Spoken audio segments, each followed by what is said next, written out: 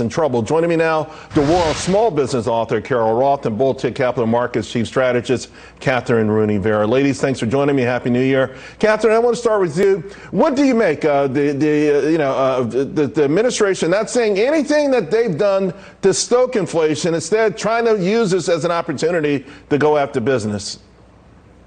Well, it's a great opportunity for the government to get even larger than it already has grown, which has been exponentially, Charles. So, you have to make good use of a crisis, and that's effectively what our government has done.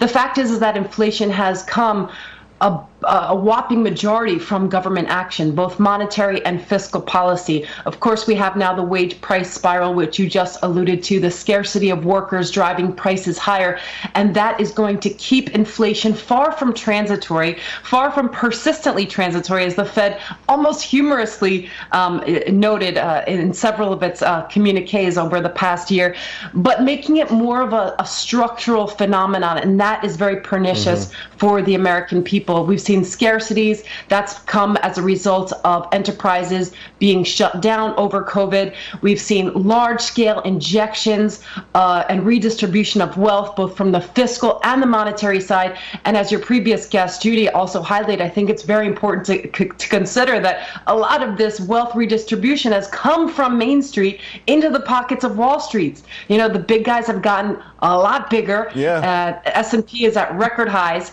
and we still have a high level of people who are out there looking to improve their circumstances. I always say our economy is trickle up. You pour a lot of money into the economy and people go out and spend it. It trickles up to the billionaires. Though, Carol, there was an interesting piece in The Atlantic, and I'm not a big Atlantic reader, but I suggest people take a look. It's by Glenn Hubbard. He's formerly of the U.S.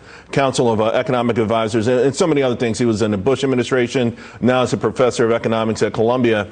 And he titled the piece, "Even My Business School Students Have Doubts About Capitalism." Here's the thing. Big business has brought a lot of this on themselves, I think. And we always you and I always try to differentiate that from small businesses. But your thoughts on the notion that big business may have put themselves in a position where we are seeing revolts? I think you're spot on, Charles. As you and I have discussed in the past, we have really moved towards something that looked a lot more like capitalism, towards this mix that includes far too much cronyism and central planning. And now we have this great consolidation underway that Kathryn alluded to, where the wealthy and the powerful and the well-connected are doing better and the playing field is getting further tilted. Big business loves this. They have the power to hire lobbyists and lawyers and politicians directly. They can have anti-competitive legislation, which keeps away new competitors and hurts current competitors. They have the Fed, which has been giving them cheap capital to help compete with small businesses. And in turn, the government loves it because they get cooperation and compliance and campaign contributions. Yeah. We used to joke that one of these days we would all end up working for Amazon. There was actually a study that came out, I think it was the end of July of last year, that says 1 in 153 American workers now works for Amazon. None of that is good for the economy. What's very crazy too is like when I hear Mark Zuckerberg say he's down for more regulations, you got to say, huh? What the heck? Because to your point, it puts a moat around the industry, and no one can compete with them, and they actually do get bigger. There was another interesting point in there in this piece, Kathryn, where he points out that individuals, he's talking with his wife about policy, fall into two groups: economists and real people. And he said real people are in charge. And the reason I bring that up, policies, sometimes they may buck orthodox thinking, particularly economic orthodoxy.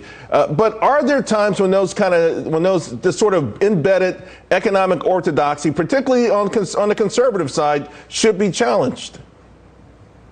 There certainly are, and we've seen that we've seen that manifest in populism, both left-wing and right-wing.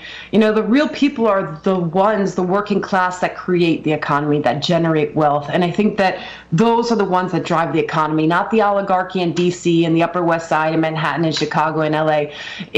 We can have this academic idea. Right. We can talk about universal basic income, but the fact is that people need to get it. Capitalism works. It brings individual liberty and freedom, and socialism just increases our dependency on the government, and it doesn't work. You know, we have family in Venezuela, and Venezuelans can very clearly explain to you how poorly this system works. So absolutely. Stick with what works, and that's capitalism. Hey, real quick, less than a minute, Carol, I got to ask you about Green Bay Packer Aaron Rodgers. The sports media, they already had like a gazillion reasons for him not to be the MVP. He's clearly the MVP, but now they got a new one. Someone caught him reading, I think it was Atlas Shrugged, Ayn Rand, right? I mean, so here you have someone, you know, for a variety of reasons, he has angered the left. And now, of course, I think that really sinks his chances. The question is, if he doesn't get it, who the heck they're going to give it to?